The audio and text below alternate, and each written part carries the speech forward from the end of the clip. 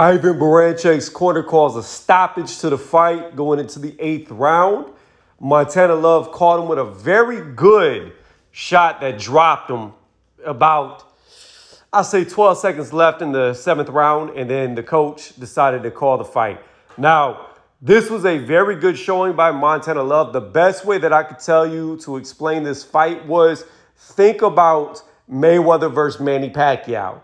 That is the way that Montana Love approached this fight. He was on the back foot. He was coming in, catching Baranchyk with ones and twos, check lefts as Baranchyk was coming in. He did get caught a couple of times. I believe it was the 5th round. He almost got knocked down by Baranchyk, but he showed that he had a good chin. Baranchyk had him against the ropes a couple of times. I think it was in the 3rd and 4th round, and he weathered the storm. He took it.